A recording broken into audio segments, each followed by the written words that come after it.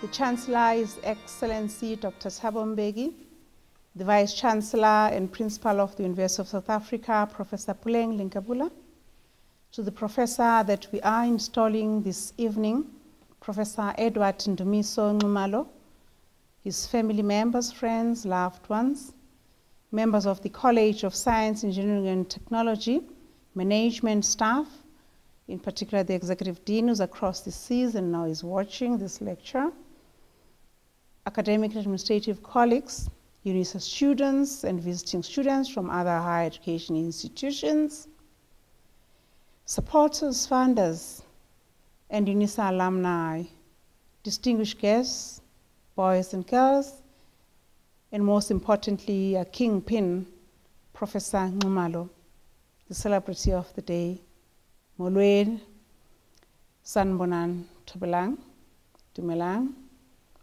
Shing, Khuyenad, Jambo. I acknowledge all protocol. My name is Professor Tenjiwe Meiwa. I'm a Vice Principal that's responsible for research, postgraduate studies, innovation, and commercialization at this university. Ladies and gentlemen, colleagues, I welcome you warmly to Professor Nxumalo's inaugural lecture. Professor Nxumalo is a professor, a full professor that is at the College of Science, Engineering and Technologies Institute, a research institute we refer to as the Institute of Nanotechnology, Water and Water Sustainability at the Science Campus. This has been his status since January this year, 2021 last year, I mean. Please allow me to acknowledge the Acting Executive Dean, Professor Dube, who is participating actively in this evening's program. We also welcome Professor Winjen Lau, who is a professor at the School of Chemical and Energy Engineering in Malaysia. Professor Winjen Lau serves as a respondent during this installation, and we thank you, Prof, for heeding our call. We live in turbulent times, in times wherein the relevance and role of whatever we do in our research, in what we propagate, has got to make a difference in what we do. Hence the importance of this lecture by Prof Nxumalo this evening, a professor in one of our institutes that we hold so dear, the Institute of Nanotechnology and Water Sustainability, the content of which you will be bedazzled with. It's a lecture that speaks directly to our hearts in terms of what we should be doing to bring about change in our societal ills. As an institution at UNISA, we are bound to produce these kinds of work, these kinds of professors, whom you shall be knowing more about, of the kind of Professor Edward Nxumalo, as the Acting Executive Dean, Professor Dube, comes to the podium to tell us more about his resume. It is a proud moment for us to grow a professorate this substantially and add the expertise that we see in Professor Edward. Hence, we refer to him as a full professor that we install and inaugurate this evening formally. Professor Nxumalo is a full professor because of the awards that he's received, the honors that he's been able to have, his leadership in leading research projects, his mentoring stances, if I may say so. In essence, he's a producer as well as reproduces himself through his students, his mentees, through the research work that he does, through the research funding that he gets. This we hold him very dear because of the work that he does to put the university at the level at which it is right now. It is to this end that I request that through the chat box you congratulate him, make comments, words of you've done well, whatever, but also in doing so, take cognizance when he comes to the podium in terms of what he will be delivering to us, And when you do that, please be sure that you also give him some ideas from your experiential life as how you experience his working field. For him, it is scholarship, it is science. For you, as the patrons of this lecture, of course, it is what you live on a daily basis. So let's use this lecture to bring about change and make a contribution to his scholarship, because with him being a full professor, his research work and his contribution to societal change that we seek to see does not end. Therefore, ladies and gentlemen, at this juncture, I want to call upon Professor Dube, the acting Executive Dean of the College of Science, Engineering and Technology, to come to the podium to introduce Professor Nxumalo. After her, we will have Prof W.J. Lau, who's our respondent, to respond to the lecture. Professor Lau, you'll know more about him later, but it is at this time that I invite Prof Dube to come over to the podium. See you a little later. Thank you.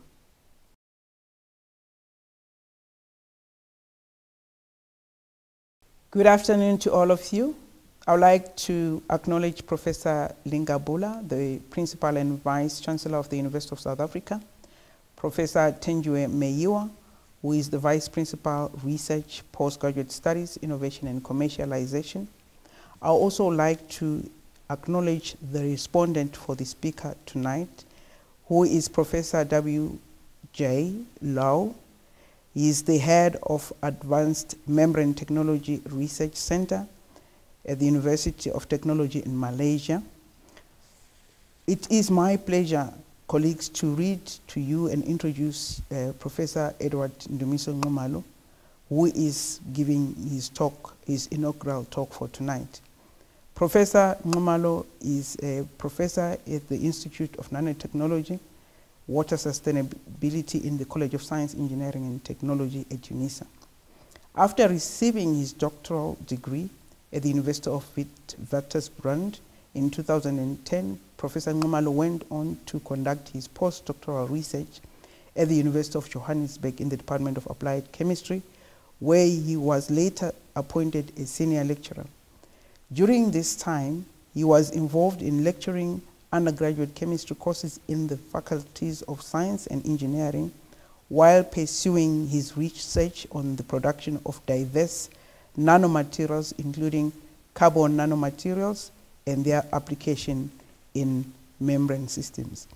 In 2015, he joined the then Nanotechnology and Water Sustainability Research Unit at the University of South Africa as an associate professor, where he was involved in the supervision of master's and doctoral students.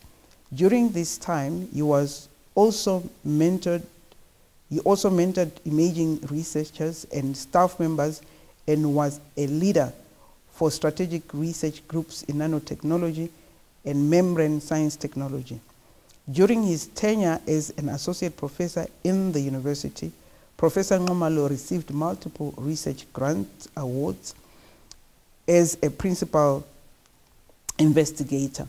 These include the National Research Foundation, that's NRIF, South African Oman Bilateral Grant, NRF Tutuka Grant, UNISA's Innovation Support Program Grant, as well as the Water Research Commission Grant, thus making a significant contribution to the third income stream generation of the Institute. In the year 2021, Professor Nxumalo was appointed as a full professor in the University of South Africa, and in the same year obtained his CR2 NRF rating, a remarkable achievement. Consequently, he managed to attract the Sasol NRF University Collaborative Research Grant to the tune of $4 million for the period of 2022 to 2025. The funding was awarded towards his pioneering research project on the photocatalytic carbon nanotube-based nanofillers and their subsequent use in the development of solar-driven membrane system.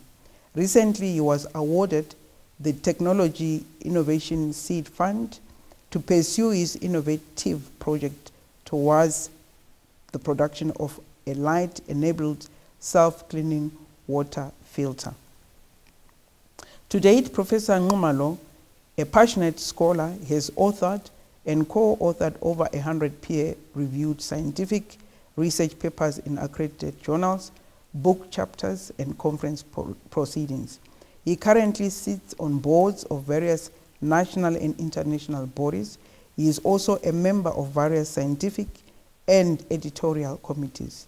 He is a notable and prominent speaker in national, international, governmental, scientific, and public meetings where he talks about the merits of nanotechnology, membrane technology, and water treatment systems, as well as their benefits to the general society. Professor Nxumalo is a leader of the Engaged Scholarship Project for the Institute, which serves to provide nanotechnology solutions to rural communities based in different provinces in South Africa. He further assists in supporting the strategic direction, academic and operational activities of the Institute through Engaged Scholarship Project. In addition, Professor Nxumalo is the incumbent president of the South African Nanotechnology Initiative, a technology association mandated under the Department of Science and Technology. As a leader of this organization, he is the host of the International Conference on Nanoscience and Nanotechnology in Africa, widely known as Nano Africa. He is also a steering committee member of the South African Research Infrastructure Roadmap, which provides strategic guidance to the Department of Science and Innovation on infrastructural planning for science, engineering, technology, and innovation system. He was the chair of the Second African Membrane Society International Congress in 2018, where international scholars in the field were hosted, and currently serves as the vice president for this network after having served as its director for international affairs for many years. Professor Nxumalo has been able to achieve all the career milestones mentioned above through the unending support of his family, friends, students, mentors, collaborators, funders, and partners. We therefore acknowledge their presence in the inaugural lecture today.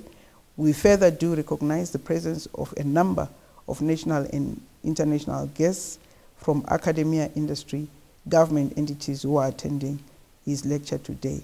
Ladies and gentlemen, I would like to invite Professor Nxumalo to present his inaugural lecture.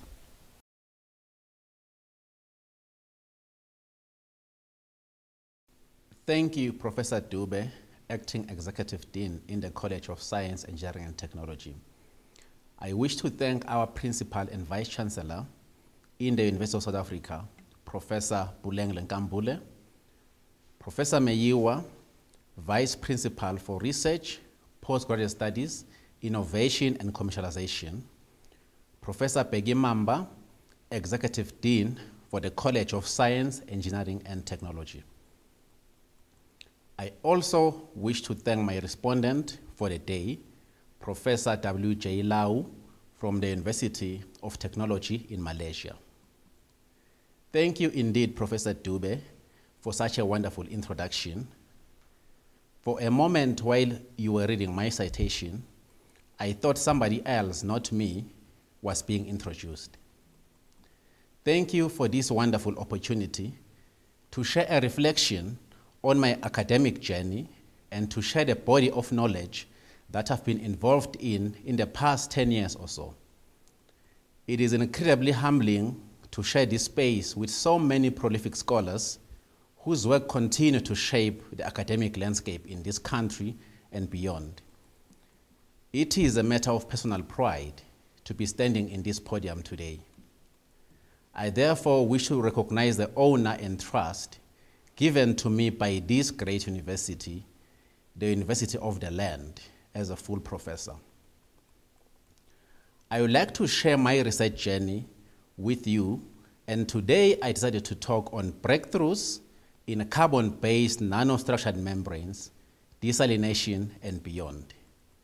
This work is born out of my undying love for materials or material science, or nanomaterials if you like.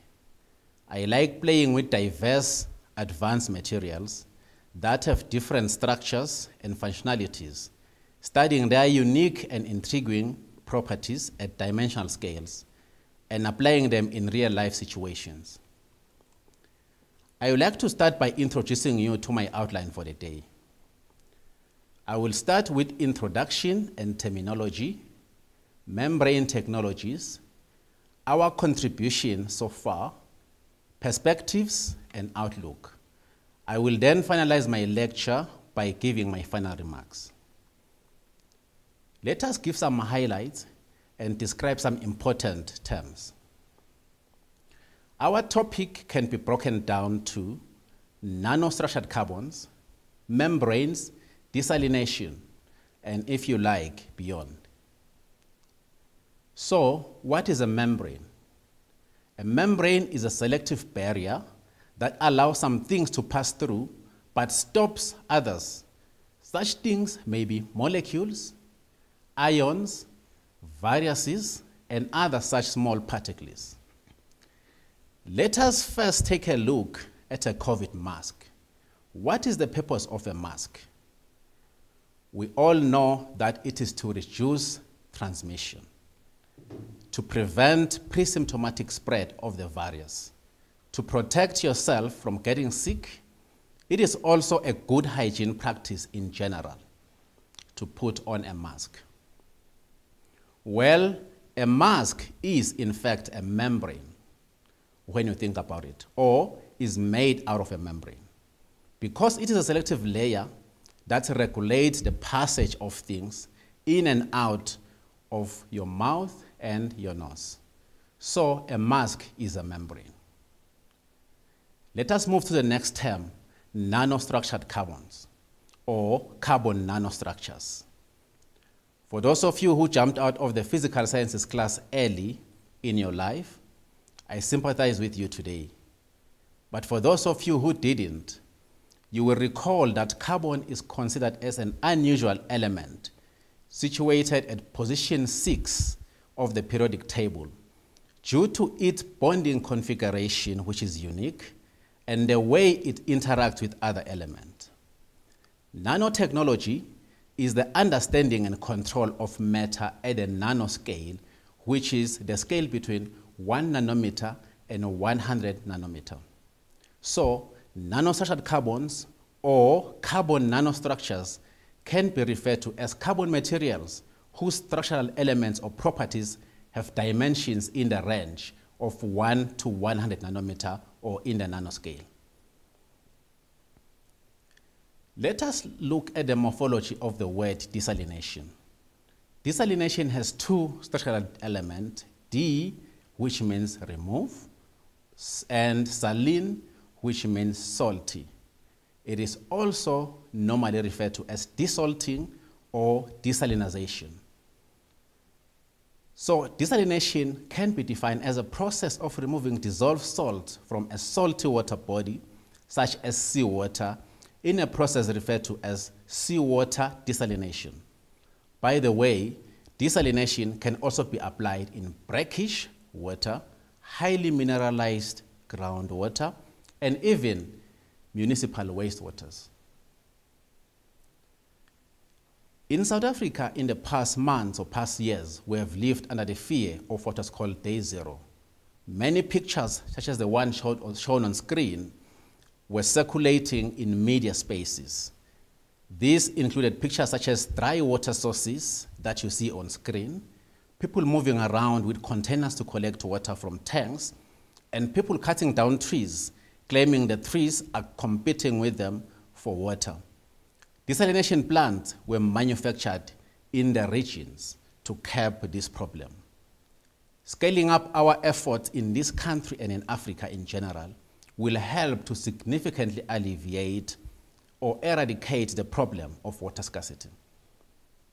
So, ladies and gentlemen, today these are your key terms which capture the theme for the day. We have explained some of them, but not all of them, but they are all interrelated. Later, we'll delve much into the details, such as examples where necessary. Let us now move on and talk about fundamental elements of membrane separation processes. Later, we will touch on nanostructured membranes and membranes that uses carbons. First, membrane classification can be divided into materials, membrane configurations, operational conditions, and the example of each are shown here. The focus for today will be on materials, where we will actually look at membrane materials that are used in membrane systems today. Another method of classification includes material. As will be shown later, membrane may be organic or inorganic, and the structure may be porous or non-porous. Membrane can be classified according to pore size range as shown on the table, and hence applications as either microfiltration, ultrafiltration, nanofiltration, and reverse osmosis. Of course, I did not explain all other types of membranes. As already explained, particles of different sizes, types, properties are separated by each membrane type. Of course, such processes depend on the mechanism of sieving and various other factors. The focus for today is on nanofiltration and reverse osmosis when we deal with desalination. So, desalination technologies can have a wide range of methods. One of them is thermal desalination process, where water is heated, evaporated, condensed, and collected. Such processes produces clean water and brine. Some examples include multi-stage flash desalination and membrane desalination and membrane distillation. So membrane distillation, for example, include the use of hydrophobic type of membranes, depends on the volatility of the separating component, and also depend on the structure of the porous membrane. The second one is the membrane desalination process. As I've already said, the most common example of desalination process is the reverse osmosis. And I think at this stage, all of you are specialists now in RO. RO seawater desalination has many advantages, such as the one shown on screen, including saving energy, lowering capital cost, short startup and shutdown times, and many others.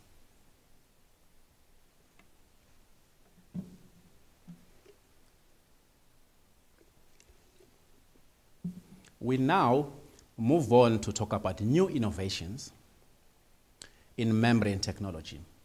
Such innovations have led to a new generation of advanced membranes made from the process of nanotechnology. Conventional membranes briefly include inorganic membranes such as mesoporous ceramic membranes, or organic membranes which may use different types of polymers, including polyethersulfone, polyvinyl difluoride, polysulfone, cellulose acetate, and many others. Amongst all types of examples that are given today on nanotechnology-based membrane materials, we will focus today on mixed matrix membranes and vertically aligned nanotube membranes. As an example, there are different types of nanoparticles that have been used in membranes.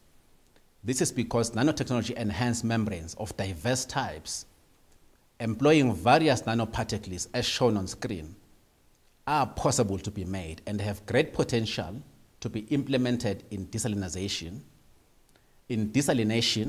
and hybrid membrane processes due to their well-defined nanostructures and nearly limitless surface chemistries.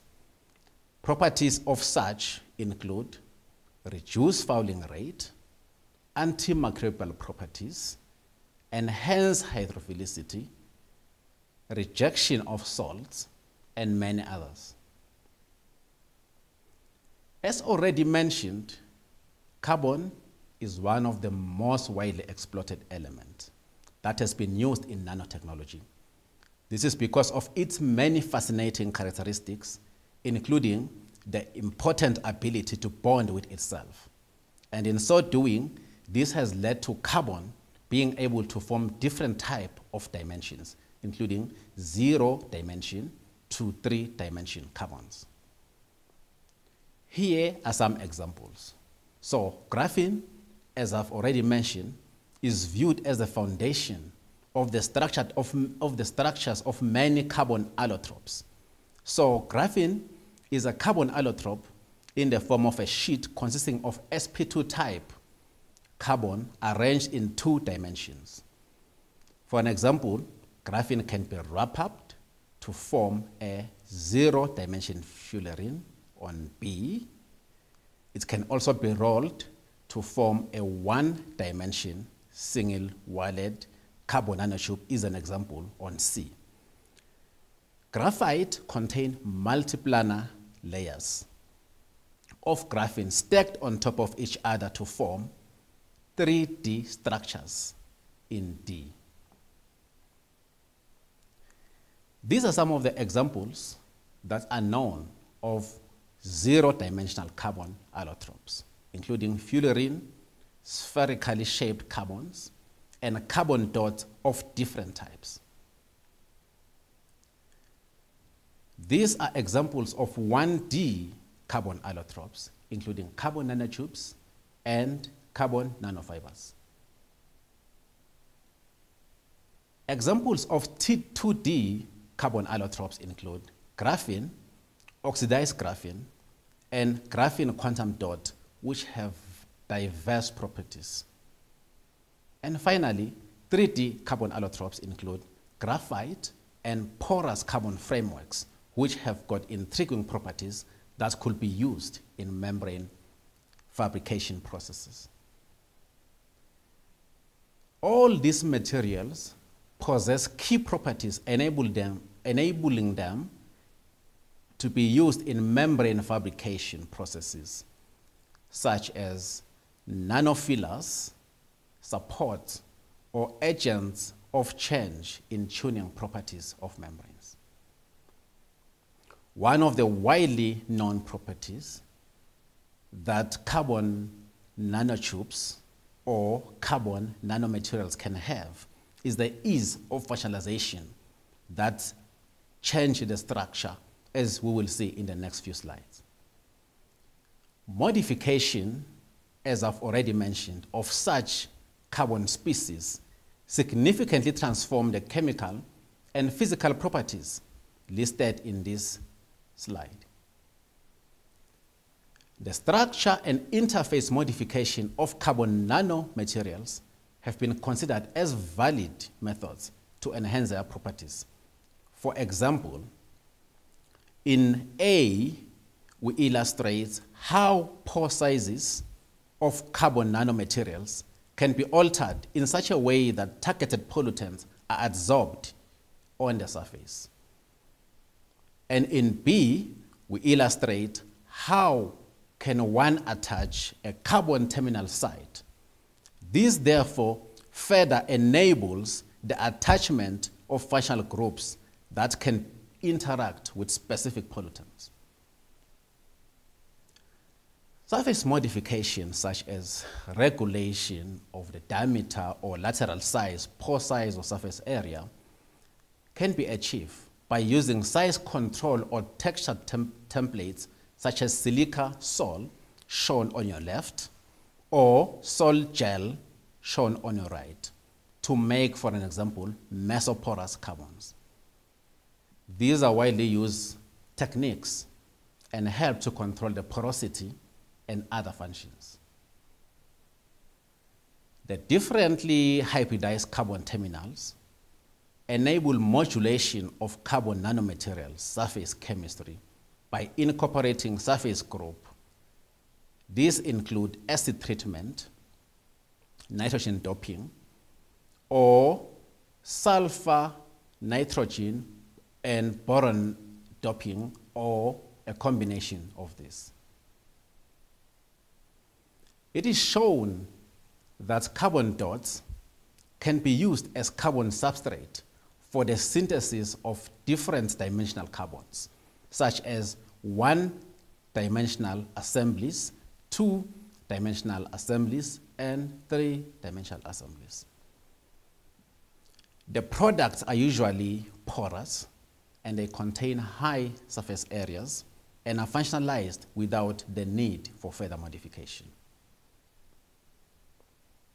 So, modified nanocarbons through doping and functionalization or wrapping or even other means are used as fillers in the casting solution.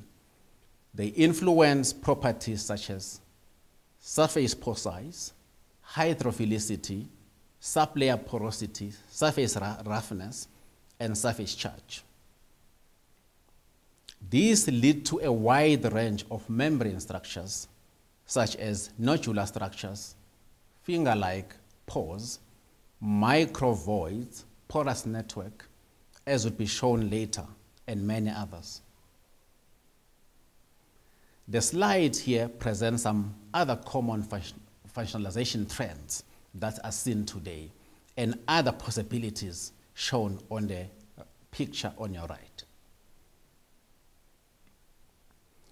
Hydrogen bonding of functionalized CNT polymer matrix and its effect on membrane solution viscosity is shown in this work. It is shown that variation of the viscosities of CNT addition can be seen to control the ultimate morphology, and this will be discussed in the next few slides. Functionalization of CNT membranes with positive, negative, and hydrophilic groups is also possible via what is called tip functionalization and core functionalization. I would like to now move on to discuss vertically aligned CNT membranes that are common nowadays. Methods for vertically aligned CNT membranes include polymer infiltration, liquid-induced deacidification, self-assembly and filtration, as well as the common phase inversion process. Such methods are normally differentiated by the type, their manufacturing methodology, their support used, configuration, and their performance.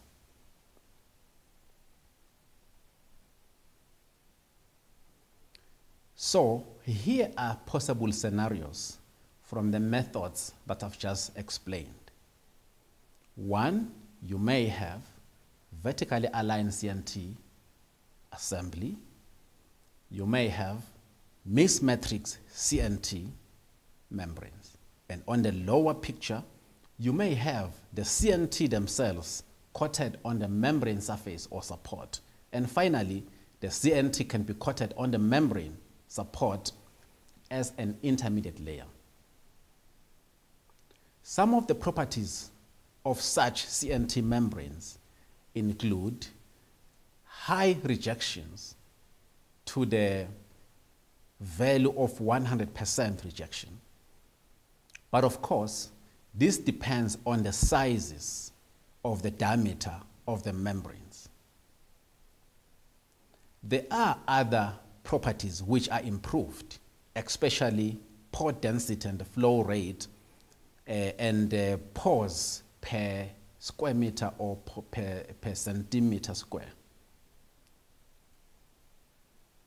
As I've already mentioned, some of the factors that affect the flow of water molecules in the tube channels in CNT-based membranes include modifications, the length of the, for example, CNT, the external conditions, and what is called the italicized angle, shape, and the diameter.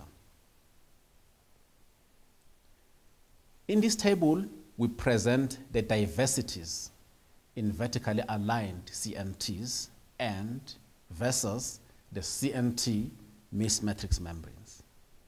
It is shown in this table that the vertically aligned CNT types have complex fabrication processes and can be very expensive when applied in these processes, while the CNT types use conventional processes and are readily commercializable.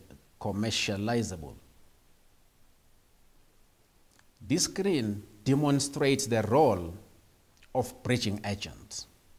It is one of the common route nowadays where you have a bridging agent in yellow color, forming a bridge between the nanofiller in gray color and the polymer matrix represented by the brown color.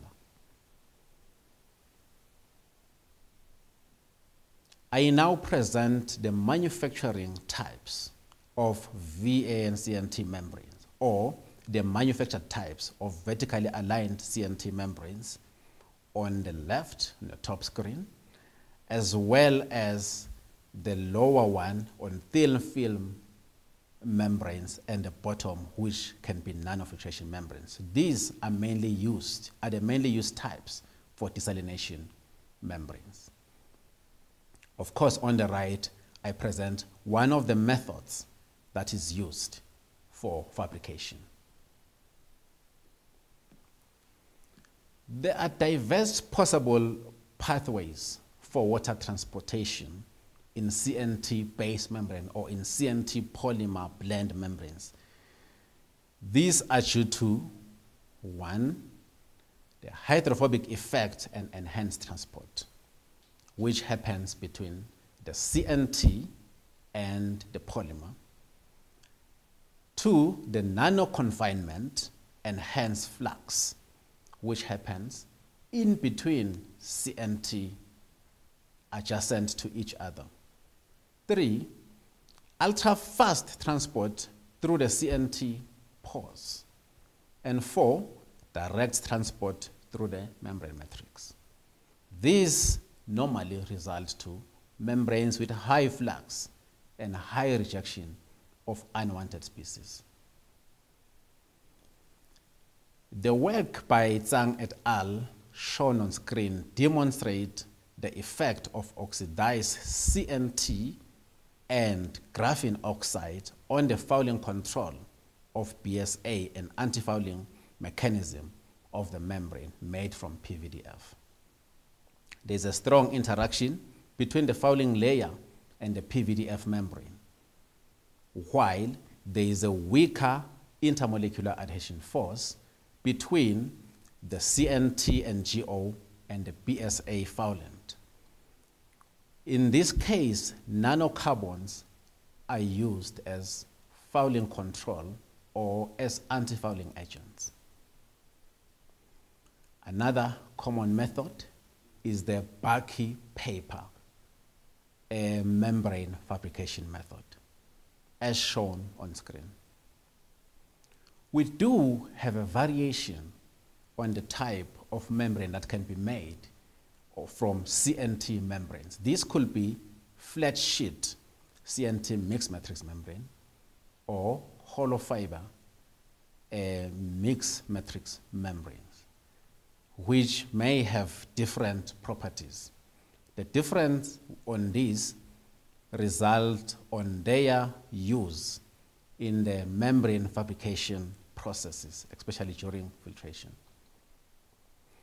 These are some of the examples. On the left, flat sheet from our recent work, and on the right, hollow fiber membranes.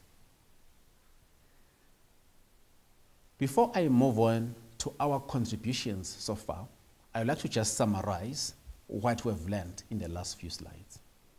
We've learned that we have first made a broad overview of the production techniques in CNT membranes. We've also learned that there are diverse types of carbon-based membranes, including CNT bulky papers, isoporous carbon nanotube membranes, in which the nanotube act as channels, as well as the CNT mixed matrix membranes, we've also learned the studies, we've also summarized studies on the effect of CNT addition on the membrane properties. We've looked at the possibilities of flat sheet versus hollow fiber membranes and their potential application on CNT membranes, especially in desalination and other water-related applications.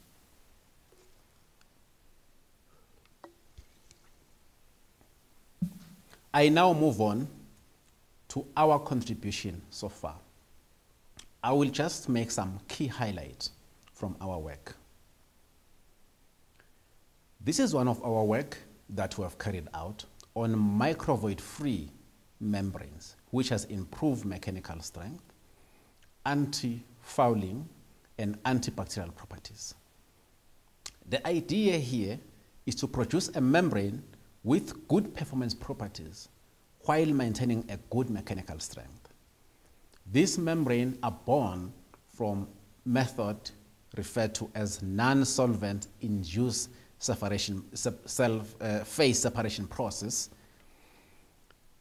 which normally uses water as a non-solvent and carbon nanotube as nanofillers. The parameters are shown on screen. Such membranes have a high stability due to the stability of the solution, even after 4 weeks. This is due to the unique interaction where no separation occurs between the CNT nano additives and the solution. We have shown that CNT disrupts the internal structure of the membrane completely, as shown on the same images. The low tensile strength, which is shown on the table, is achieved due to the weakened membrane, which is a result of pressure points in the structure caused by CNT inclusion. Upon the addition of PEG 20 kilodalton as an additive, the formation of a sponge-like microvoid morphology is achieved as shown on these same images. It was postulated that PEG form bridges between the nano additives and the water. The PEG improves pore interconnectivity, thus preventing the formation of microvoids, whereas water increases casting solution viscosity and bring the doped solution viscosity closer to what is referred to as the binodal composition, where the suppression of the microvoids is favored. Here, we further show that the internal structure is not just a dense structure, but it is the needed open porous network. The casting solution viscosity increases with an increase in temperature due to the increase in the mobility of the polymer chains. The casting solution viscosity increases with the increase in the addition of the CNT concentration due to the strong hydrogen bonds that are formed between the sulfonyl, water, and the carbonyl group, as shown on the screen. It was found that the tensile strength is significantly enhanced. And this tensile strength is comparable to that for those membranes supported on a non-woven fabric. The pure water fluxes were measured, and it is shown that they increase with the inclusion of CNT and then reduce further with the increment. This is a result of the combined effect of the enhanced hydrophilicity and the agglomeration of CNTs at higher loading.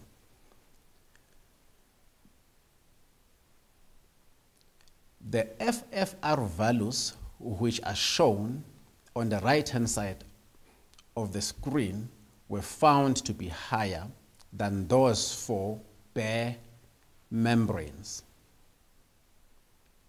And even after the second fouling and the cleaning stage of M5, it was found out M5, which is the membrane with the highest concentration, has the highest FRR value.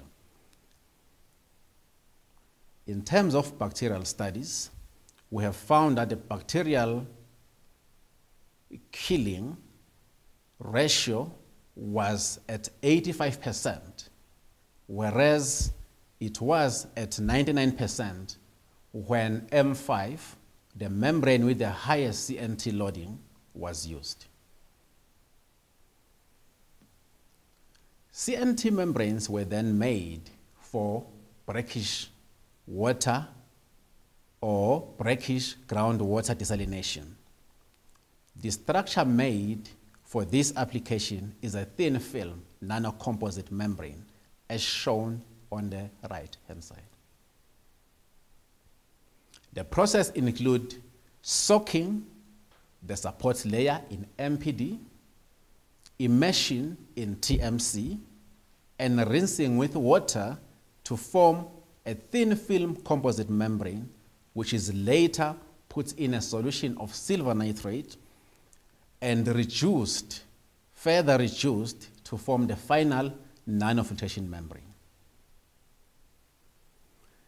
The nanofiltration membrane was made on a support prepared via the NIPS method as presented earlier.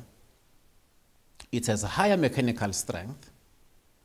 The surface morphology changed from a relatively smooth surface to a granular surface.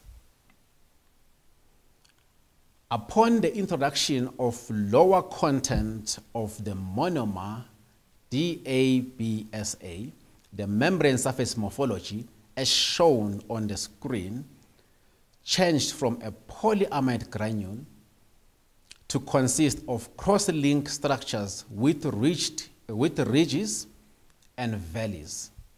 This is due to the increase in the cross-linking degree of the polymer layer upon addition of the aromatic diamine monomer.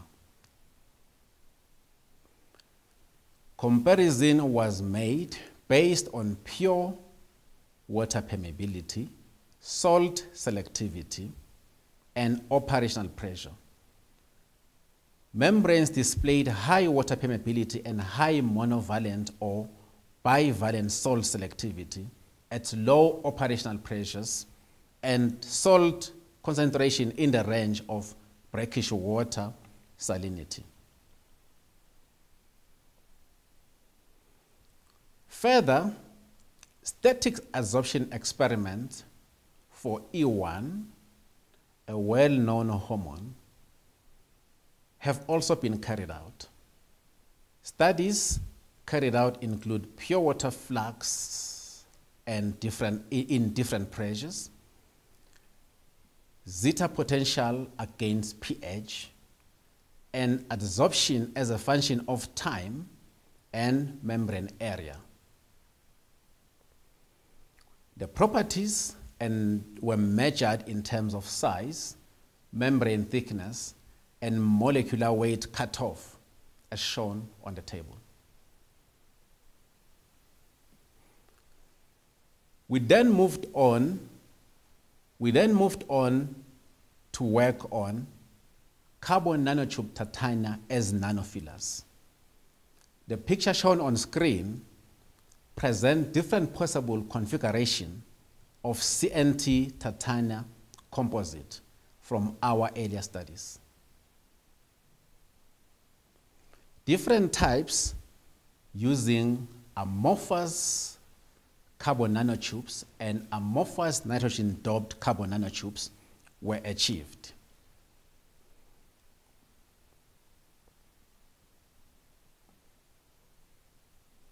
Also, we measured the different sizes of the nanohybrids in preparing them for use in membrane fabrication processes.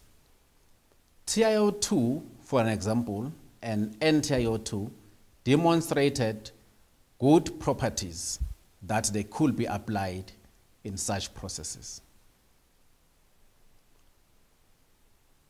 High adsorptive removal of a dye, referred to as reactive red 120 at pH 2, was attributed to the positive hydroxonium ion being electrostatically attached to the dye, and therefore imputing a positive charge, whereas the nanohybrid have a predominant negative charge.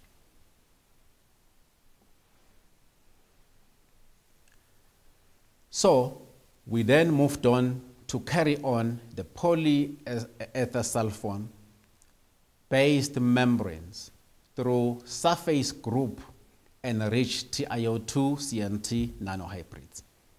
It is shown that the microvoids were due to the migration of the nanohybrid to the surface during demixing. This is well presented on the same images on screen. Also, the surface pore size decreased with an increase in the nanoparticle loading. In terms of the permeability and the contact angle, it was found that there is an increase. It was found out they do increase with an increase in the photocatalytic filler loading into the membrane. Further, dye rejection was found to be higher for the nanohybrid loaded with the highest amount of the titanium. Absorption of the reactive RR120 dye onto the membrane was found to be higher at low loadings, and also increases with an increase in the pore radius.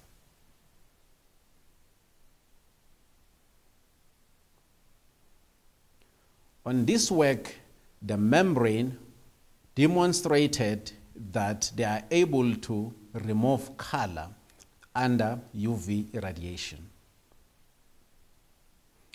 The UV visible spectra therefore demonstrated both decolorization of the dye and mineralization of the dye. The photocatalytic membrane under sunlight irradiation therefore demonstrated self-cleaning ability as shown on screen on the membrane with the highest nanofillers. Lloyd's work has produced and characterized unique adsorptive graphene oxide-based PVDF membranes that have cyclodextrin additives using a normal phase inversion process. The excellent adsorption properties are attributed to hydrogen bonding interaction, inclusion complexation, electrostatic interactions, and pi-pi interactions as shown on the mechanistic model presented on the right-hand side. Further, CNTs have been found to enhance key properties for membrane distillation, namely hydrophobic, superhydrophobic, hydrophilic, and omniphobic properties. These materials are normally fabricated using the electrospinning technique.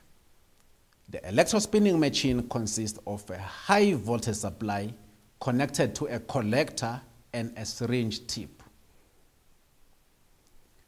As shown on screen, the polymer solution in the syringe is pulled by electrostatic forces towards a collector during this process. The solution creates create a tailor cone shape and form nanofibers as it stretches and collected on the collector screen. Excuse me, Prof. Just 1 second before you continue. Thank you. Okay, you can continue, Prof. We have also made super hydrophobic and super oleophilic PVDF membranes for oil-water separation. The work for MOHO shows the process involved, which include oxidation of the CNTs, wrapping, and electrospinning to form a nanosponge, which is used in oil-water separation. Some properties of the PANI or polyacrylonitrile as one of the most used polymers for electrospinning nanofibers is shown on screen. And they start from the wide pH tolerance down to their dissolution in most organic solvents. This work therefore illustrates the optimization of the core polymers used during this process. The addition of, for example, cyclodextrins affect the morphology of the PANI nanofibers at optimized electrospinning conditions. These nanofiber membranes were then used for the simultaneous degradation of dyes and micropollutants. We have also achieved nanocellulose-based nanofiber membranes that incorporate carbon nanomaterials. We start with nanocellulose extraction from, for example, plant materials, followed by electrospinning and casting of the nanomembranes. We also study their thermodynamic compatibility. Methylene blue dye and heavy metal absorption was achieved through various process mechanisms that are shown on the picture on the right-hand side. We have also demonstrated the use of CNTs to treat beauty hair salon or municipal wastewater. And we show on screen chemically cleaned membrane and its corresponding EDX mapping images after treatment. We have recently made fluorescent N-doped carbon doped on the work by Temba and Olet, which are supported on solid carbon spheres or solid silica spheres. This work has not yet been incorporated into membranes, as we are still studying their properties.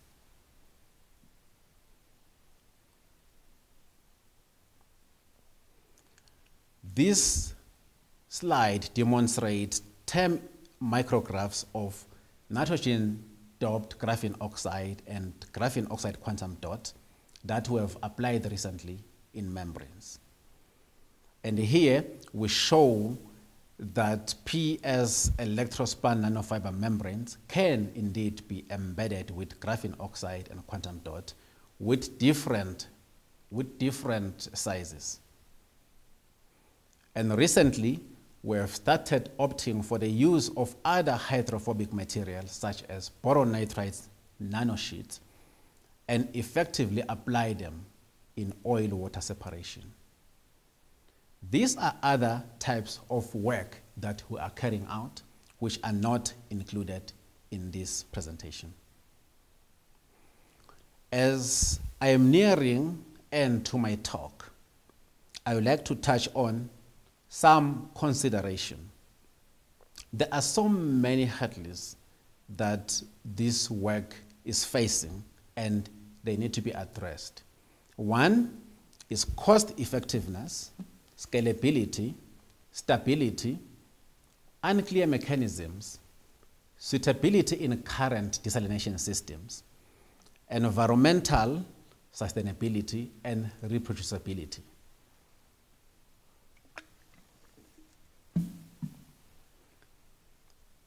As I am about to make my final remarks, I have tried my best to break down the topic of the day to you in a very simple terms, although at times I fail to resist the temptation of using scientific jargon.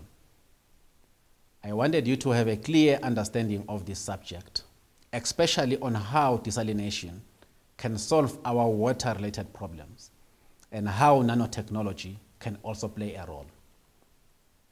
I also wanted my 5-year-old son, Persihle, who is, by the way, turning 6 this month, to come out with something from this inaugural lecture today. I also wanted my 9-year-old daughter, Dumo, who has a very inquisitive mind, not to bash me with tough questions during our family dinner tonight. My final remarks also just include the fact that innovations in the application of nanotechnology in membrane systems has demonstrated unquestionable trailblazing potential for use in desalination processes, and that nanocarbons, 0 to D, can actually enhance new physicochemical properties to membranes and should be pursued further. If you forget anything I said today, please just remember that nanotechnologies can be applied in the future to enhance membranes for desalination or to remove salt from water. Desalination is indeed the future for our continent. I do have other personal lessons I've learned from other areas. This is one of the books referred to as The Engines of Creation, which is an exciting book about the possibility of a fantastic future, which was first published 20 years ago. The focus is on the future of new technologies using new machines, including nanotechnology. And the second one is a movie, which is a comedy or drama movie, showing 2 scenarios of someone's life. It shows how a small change in your life or meeting one person can dramatically change your life for a different cause. As I do my appreciation and acknowledgement, it is impossible for me to mention everyone or every organization that has been part of my journey. I highlight names of friends, colleagues, students, mentors, collaborators, co-authors, and others. All this would have been impossible without you. I thank all these organizations and funders for funding and supporting my research in all these years. But now I wish to make a special mention of my wife, Bongiwe, who has been part of my journey, who has been part of all my journey. I thank her. I do have a lovely family, and I'm forever grateful to God. On the left is a picture of myself and Bongi, and on the right is Dumo and Persihle. They make my world complete. I wish to thank you all for listening to my lecture today in the different platforms. I now wish to once again thank the University of South Africa, the University of the Land, for the honor and trust given to me. I am being challenged further to continue shaping African futures in the service of humanity through my scholarship. Thank you.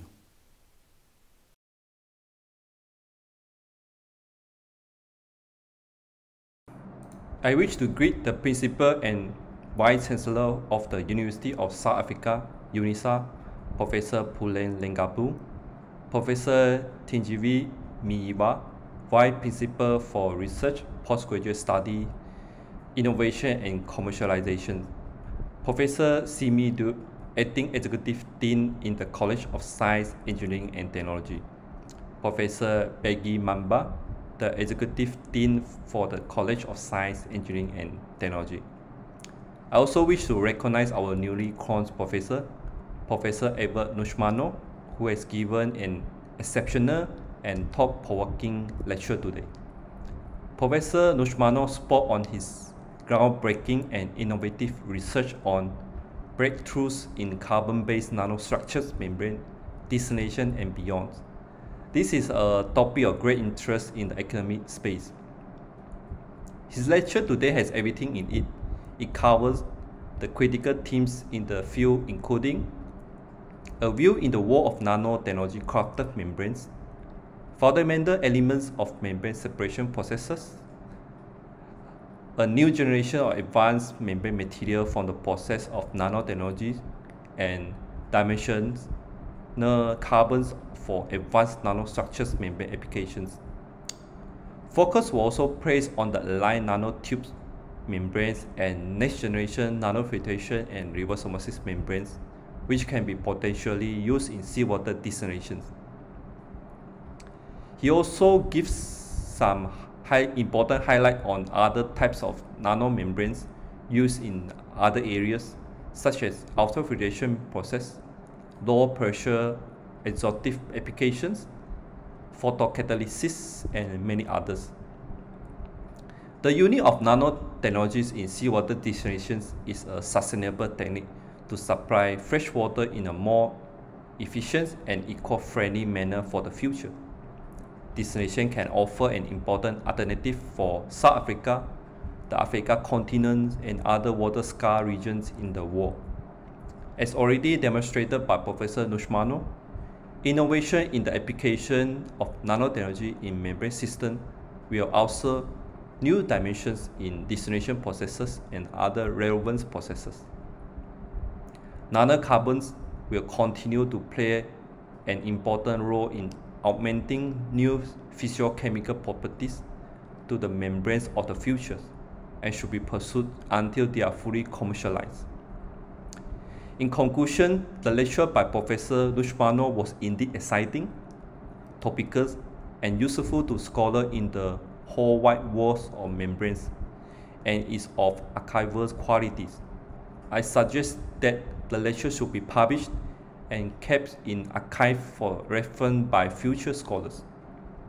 Professor Nxumalo's scholarships and professorships has been fully demonstrated in many other areas, such as academic leadership, teaching and learning, research and innovations, community engagement, and service to the African communities. I thank all those who have supported him. I also thank his family, and in particular his wife, Poggivi, for her relentless support. I now wish to congratulate you, Professor Nxumalo. You have now reached the pinnacle of your career. I do not doubt that you will continue to make a mark in the world. Once again, congratulations.